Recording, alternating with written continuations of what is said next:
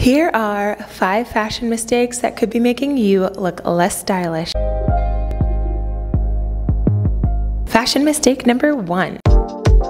Buying clothes that don't fit. Now this may sound obvious, but I'm guilty of doing this in the past. Sometimes you go to a store, you see the cutest outfit, you try on what you think is your size, but it's a little too snug or it's really loose. Maybe because that brand runs bigger or runs smaller than what your normal size is. But maybe they don't have the appropriate size for you, but you decide to get it anyway because you feel like you can't live without it. So then you wear it a few times, but realizing it just doesn't fit right, you eventually end up just letting it rot away in your closet. It's better to opt for clothes that fit you properly than to buy those absolutely must-have pieces, because ultimately they're not going to look great on you if they are not a good fit. You're going to look awkward, you're going to feel uncomfortable, and it'll end up most likely being a complete waste of money.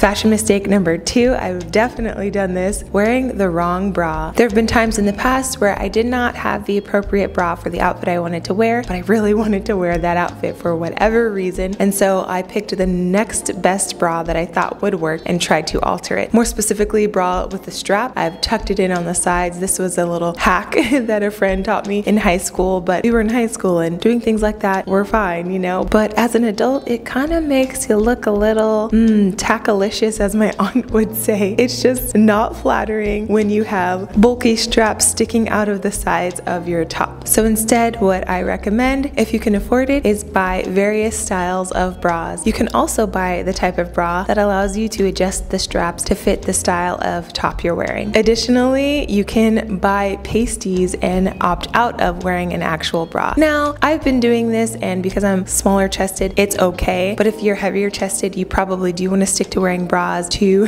prevent premature sagging. You're welcome for that tip. All right, moving on. Style mistake number 3 is being too matchy-matchy. Now, I do love matching, and when done well, you can look really put together. The problem is sometimes people think they're matching, but they're not, and the colors are within the same color family. Like, all of the colors they're wearing have some level of purple in them, for example, but there are so many varying shades of purple that they actually end up looking like they're clashing. So instead of just choosing a bunch of varying shades of the same color and throwing them on, I would first look at them all together and make sure they make sense.